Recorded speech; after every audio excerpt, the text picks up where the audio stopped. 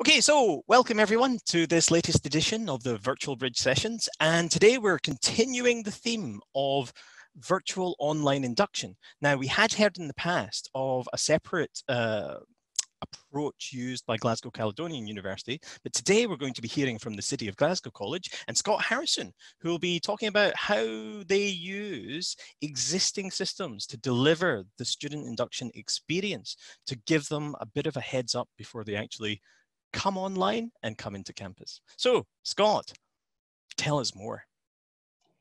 Good morning. Thank you for inviting me to speak today, Kenji. I want to first start off by saying I am not a technology or IT expert, but thankfully we have Joe Wilson here, who I'm sure will be able to answer any of those questions. But I was leading on the development of the content of our new Access VLE, so I'm happy to share that with you today. So I'm the Associate Director Learner Journey at City of Glasgow College, and in a normal year, I would be leading our Get Ready for College pre-induction program, and that's where we would physically have the students coming into the building and doing team building, getting their timetables, getting their student ID cards, meeting the staff, but obviously we can't do that this year. As with all colleges, we were unable to physically be in the building to bring the learners in. So we had to be quite innovative and create a new form of sharing out this information with new students. So with senior management, student services, learning technologies, marketing, IT, and the academic faculty staff, we worked together to produce content, and it really was a cross-college collaborative project that materialized in really a very quick, short 2 months, I would say, with many, many meetings and emails going in between. We had a technical challenge that our new students couldn't access our VLE because they were not enrolled yet. So our talented learning technologies team produced a mirror platform that can be accessed by anyone using their personal email address. But the look and the content is similar to the platform that they'll use once they're enrolled and on their course. So this has the benefit that they'll already be familiar with navigating the VLE once they're on their course. So our academic faculty staff were instrumental in producing introductory videos to add to our new platform. And this was an excellent opportunity for them to work with our learning technologies, IT, library, and marketing staff and help increase their own digital skills, which will obviously benefit them in developing online learning materials this year. We used multiple platforms, as I'm sure all of you are, so Zoom, Teams, Facebook, WhatsApp, YouTube, you name it, and we've tried it. So I think the best thing is I'm just gonna actually share my screen and show you what it looks like. I'll go through each of the tiles and each of the sections. So we've developed it into sections. So we've got Welcome to City, we've got Student Life, Get Ready for College, what you need to know, and then there's a section for each faculty to add curriculum specific content. So there are lots of videos in this, and I won't show them all to you. You can actually get the link and log in yourself. Like I said, anyone can use their own email address to access it. And we've already had over 5,000 new users register to use this. But I might click on some videos just to show you a little bit of content.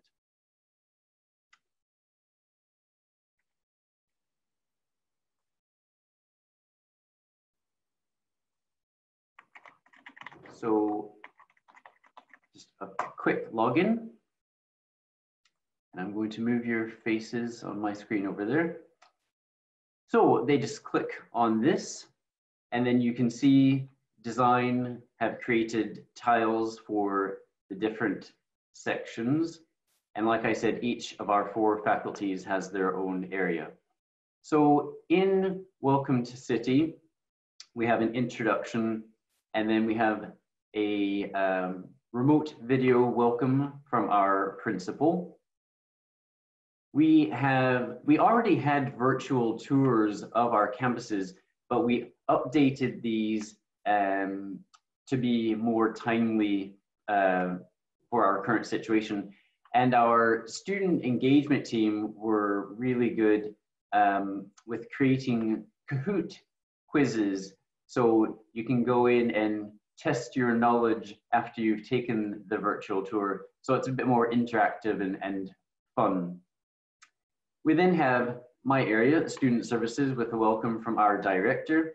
And you'll see throughout this that we have included British Sign Language videos, which goes a bit beyond the normal provision for induction, but it sets a high standard in terms of accessibility.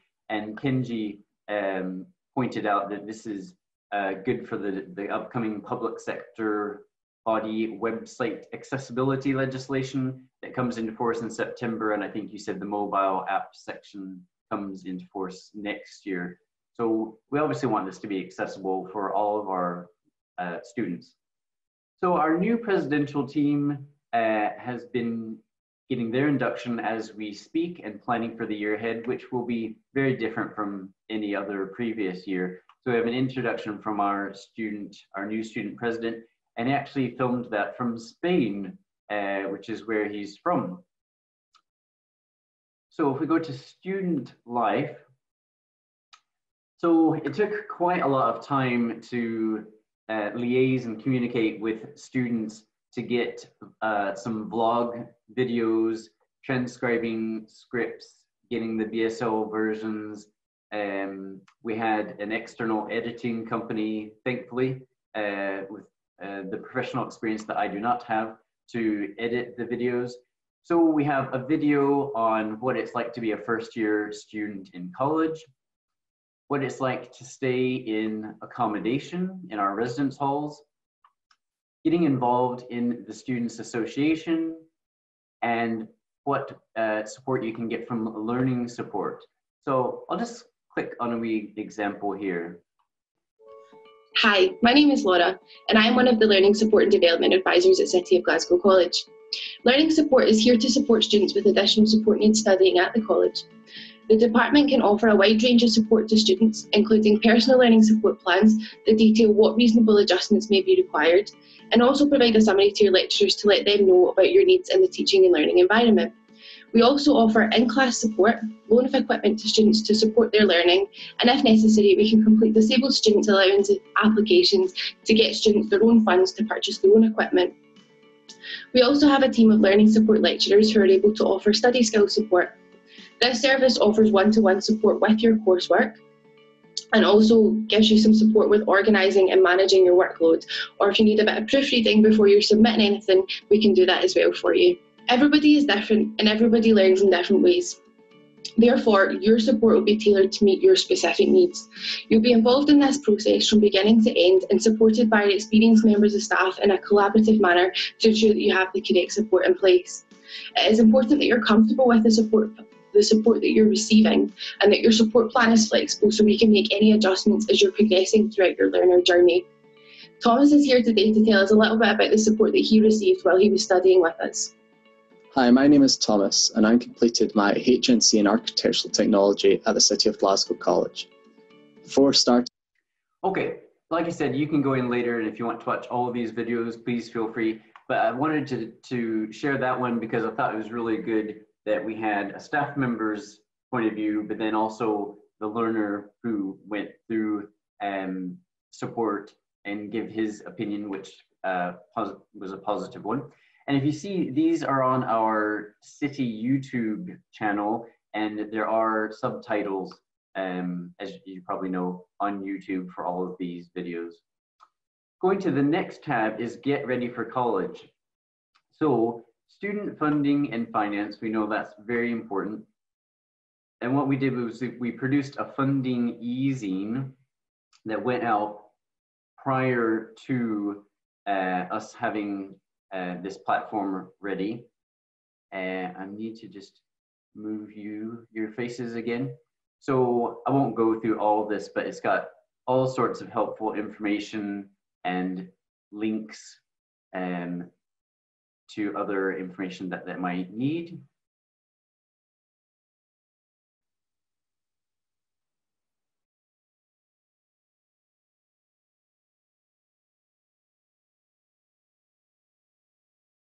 So I will just go back. So that's information on funding. And then we have a video of a member of staff from admissions and funding to talk about the process and to give helpful tips on that. Accommodation, we again produced an accommodation guide for students. And again, it's got interactive links for all sorts of information that they might need to know. And obviously there's a bit of apprehensions, lots of emails from students. Should I sign a lease? Should I get a flat? Will I be in halls? When will I be able to get into halls, etc.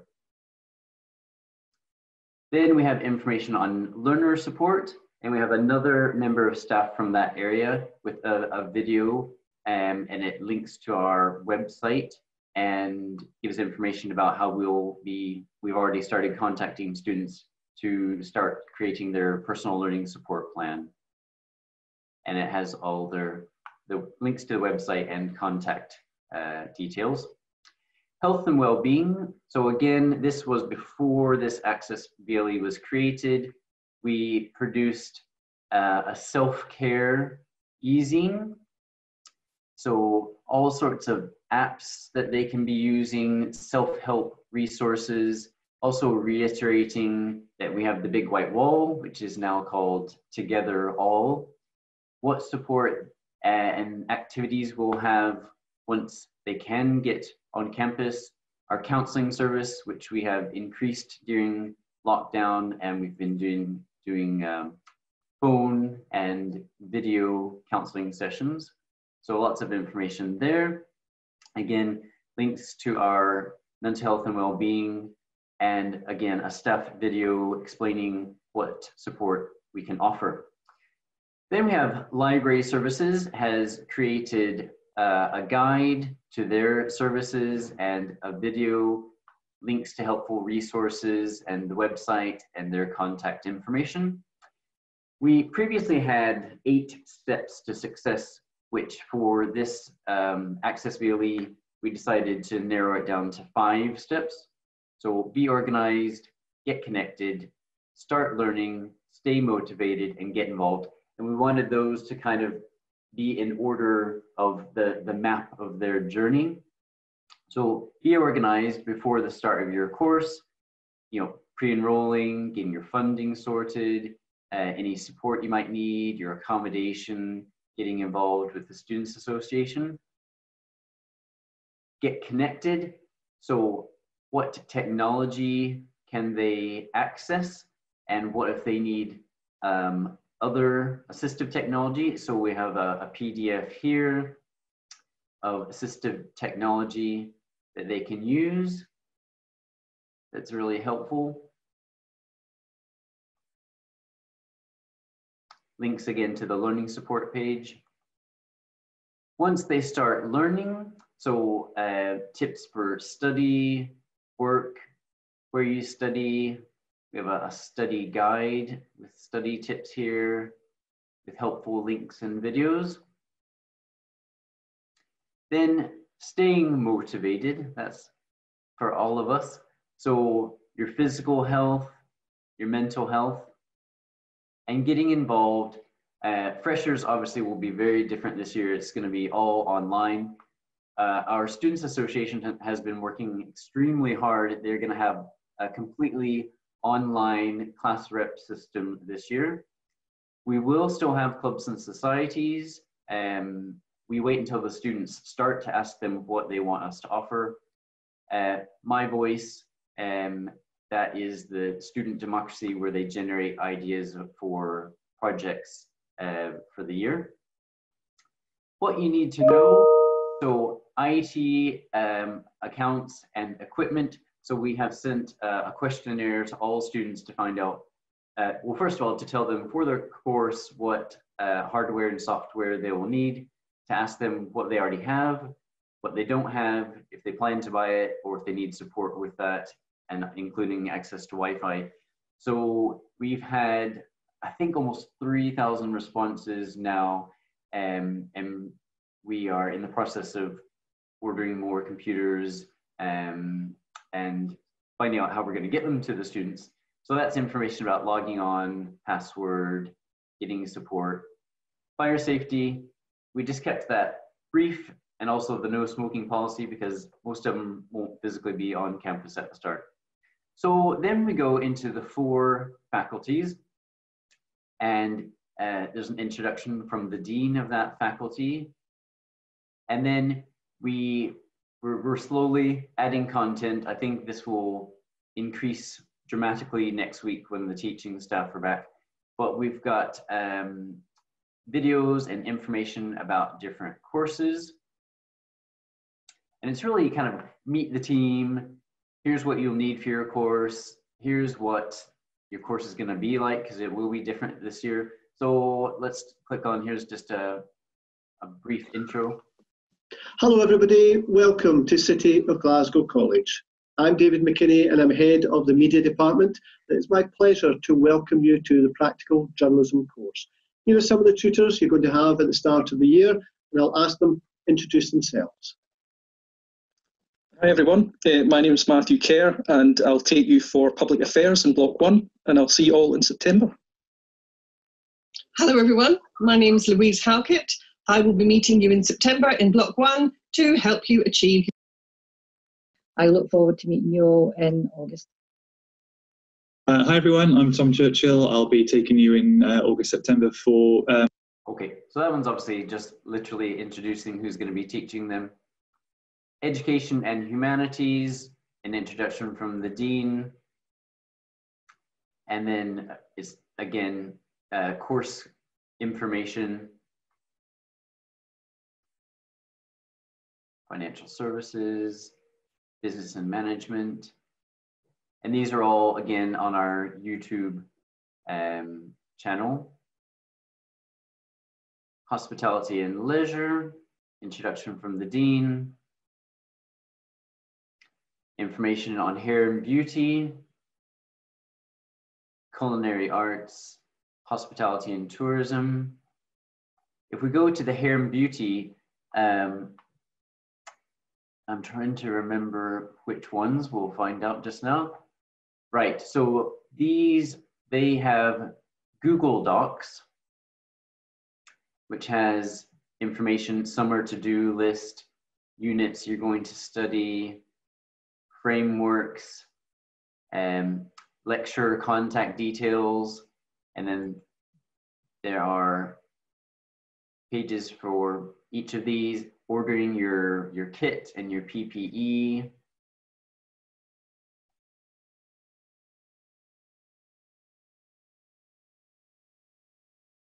And I think there's one more. So this one is about the services on campus, and then getting in touch and learning support, funding, admissions, etc. And then finally, nautical and STEM, which I think we're waiting for content for this, but we did have some former learners who also provided videos. Hi there, my name's Christy and I'm a student at City of Glasgow College studying electrical engineering. For me, the course has presented so many positive aspects, but just to name a few, things like access to the workshop has enabled me to broaden my skills and my knowledge base, as well as get me some time out of the classroom. Throughout the college course, I was able to gain the position of faculty rep as well as class rep, and from this I was able to voice some really important opinions, meet incredible people, and gain access to training courses which expanded my knowledge and communication skills in working with people. Not only this, but throughout the entire course, the support from the lecturers, surrounding staff such as student funding and student advisors has made even the toughest situations that little bit easier, and for that I really do say thank you. And that is it, my friends. I'll just let you take any questions, Kenji.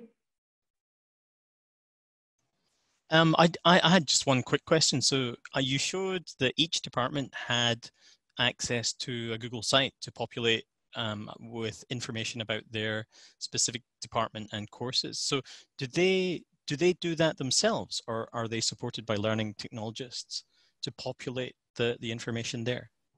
So perhaps I think the Google Docs, we did one for student services, and it was actually our assistive technologist who helped us create that. I am not sure about the hair and beauty ones. Joe, do you know? Yeah, I know. So where we are, and it's probably talking about Google in the round.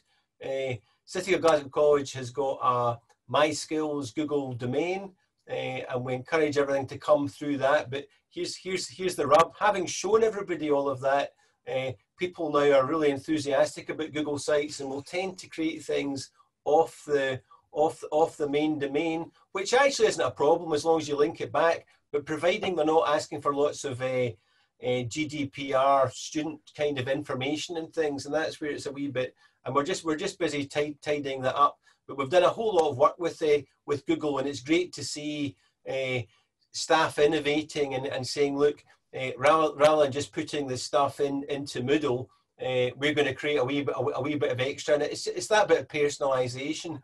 And I said too in the comments, the teaching staff and the curriculum leaders have been making their own videos, so everything's not got the same production values. And actually that's a very good thing, because it means that the students are going to see that you're going to get things with different production values. And when you get into your actual course, the lectures might be a recorded Zoom like we're doing just now. It could be other kinds of things, but they've got to get used to seeing that everything doesn't have to have the same kind of production values. I think the other thing worth probably mentioning has been the whole production process, which has been great fun, but has had some of its own challenges. You know, that some folks sent us some videos and said, well, here's our videos on Facebook, Joe, can you now just link them into, and it's like, well, actually, no, because what we want for accessibility reasons, we're taking all of the content, we've got a production process, all of the content goes through the college marketing channel, onto an anonymized feed from YouTube, which generates the subtitles and all the other things that we need, and then we pull that through. We can't really just stick in, you know, your YouTube clip or the clip you've just made on your phone that's sitting wherever it's sitting, and that's been a good learning curve for us all. So it really has, it's upgraded people's skills and things as well. And I suppose the other thing just about Open Learn, while you're previewing the induction piece just now, and that's been critical in this time of COVID, the vision, of course, is much bigger. That's us now got a Moodle site that's up that people can self-register for, and we can push a whole lot of other content through that. So there's a whole lot more things that we can do with short courses for schools, and a whole lot of other things we can do to support both the Glasgow learning community, but also the broader Scottish or indeed international learning community now that we've got Open Learn.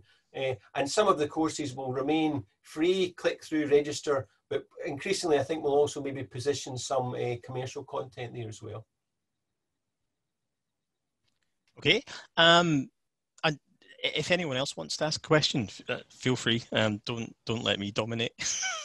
One of the things that came up in the Caledonian presentation last time about their induction process is they specifically chose not to deliver the induction through Blackboard, which is their VLE. So you've gone down the route of essentially mirroring the systems that the students will be using when they start their course, which I think there's a lot of positive to that, because it's a good introduction into the systems themselves.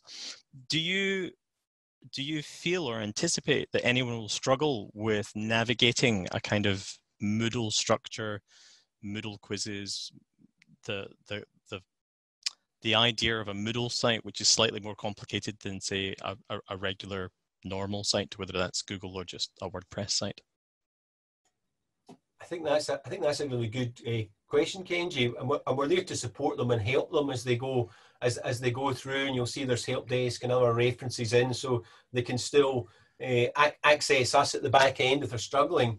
But actually, that was a confusion with staff too. That when we started doing this, people conflated a website with a Moodle course. And what we were asked to do was build this Moodle course, and we had some quite senior staff saying things like, oh, I want this on the website and I want it to look like this. And we had to say, well, we've got a college website, and if you want to position some of that information on the college website, you can do that. But the Moodle course needs, by the rule of Moodle, needs to look this way. So it's been a learning curve for all of us, I think, shaping the Moodle course. And we did a few things in the background. We're not in charge of the actual the graphic look of things, but we did a few things in the background to make it so that people can click through it, and it's as user friendly as we can make a Moodle course. Okay. Can I ask? Absolutely, Jason. Yeah. Were there any surprises as to the way in which the learners were accessing or using the materials that you didn't expect? So it's too early to tell. It's been live since last Tuesday when the email went out, Scott, I think. And the numbers coming onto the site has been amazing. So I think it might be 5,500 learners have now registered. But what you can see is them registering, and then they register, and then they might take a day or two to actually work their way through the course. So it's like 5,500 registered, 4,000 working their way through the course. And the interesting bit is, the bit I can look at just now is the kind of error logs, which are quite funny because it's lots of people don't read any of the instructions. So they try to come straight onto the site without having first registered an email or a username or a password. And even between keying in, they can't key in their own email addresses. So quite often, not very often, I think we've had 5 things that have come all the way back through to the help desk. And it's normally things like, I've done this and I haven't got an email. And then you look and you see, well, actually, you spelled your own email wrong. So it's not, that's why it's not come back to you. So at the moment, it seems, and again, that bit about learners and how they can work their way through it, 5,500 barring, I think Scott had a couple of other ones. There's maybe about 30 students that have had difficulty in following the instructions and bouncing their way all through. Everybody else is coming right through and right onto the site and working their way through the stuff. Those are stunning numbers, given that you only opened it up last Tuesday. So for people watching on YouTube, I mean, that's about 8 days worth of live days that people can access the site. That's incredible. If under normal conditions, you've created this resource in response to the current situation, but when would you want to open up induction typically in future years? If we weren't in a COVID situation, when would you want people getting into this site? Well, we haven't had a site like this before. Like I said at the start, we would have our Get Ready for College events where they would physically come into the building, and it would be around probably next week is probably when they would start. The induction this year will start online on the 31st of August, and we do have an induction course that they will work through, but that's on, once they're enrolled, that's on the proper Moodle VLE. Yeah, I've probably got my own broader views about Open Learn, which is it's not about the induction course per se, but there's a whole lot of courses and things that we should position on Open Learn so that people can come and find out and do things anytime about City of Glasgow College. It's a great place to showcase, but showcasing is the website. The Moodle course is really for someone to go and do the baby steps, the first parts of doing a course. So if we could get learners actually doing the first part of a course for free, or understanding about the course, or doing a wee mini assessment, then actually it makes it easier when we bring them on to the course too. And everything's blurring, of course, because what we would have said is you did a bit online and then physically you come into the college. But actually, a lot of courses, well, you might do a free bit online and then you come online to do the rest of the course. which is their new reality. I think what you just said there about, so obviously with that online induction, you've got the flexibility to start it earlier than you normally would at the beginning of term. So that's a good option. But the idea also that students who knew they were coming onto the course several weeks before or a month or two before, the fact that they could access small bits of taster learning or introductions to their course, that's a really interesting approach, and you know, not one that we've come across in many institutions before. Okay, so we have time for one last question. I'm going to leave the last question for Mary here to offer. I feel you have a good one waiting there in the wings, Mary. Okay, no pressure, Kenji. Yeah, I mean, I think it looks great, and well, obviously I'm going to try and steal some of the things now. So I think that last point though is going to be really fascinating going forward, and Kenji and I were talking about that just before the webinar started, but this whole thing about access, you know, and when you do things and what time of year and what order and stuff like that. So I think you've probably got, you know, you're dipping your toe in the water of that now, I think, really, about that. We need to maybe move away from the kind of way we're always used to doing things, you know, that induction is something that starts then and stops there, or, you know, and I think that we'll probably, you know, the ability to have sort of small taster courses or kind of introductory courses, that's going to be quite important, I think, going forward in terms of the perhaps the new learners that we might see accessing college, you know, so folk that need to maybe reskill or upskill, or you know, just come back, getting them back into that way of learning as well at a time, you know, that suits, that they can do it, you know, whenever. So yeah, I've not got a specific question, but I do think it looks really positive, and I think your numbers are amazing. So I hope you know, once you get through your enrolment and get the students started, that you see that continuing and you see them having a really good, it sounds like they're going to have a great start, you know, a good experience. So that's great. Fingers crossed, yeah. Okay, so that's all we have time for in this recorded portion of the session. So if you're joining us from YouTube, thanks for coming along, and hopefully you'll be able to join us for a live session at some point in the future. Until then, thanks to Scott, thanks to Joe, and stay safe.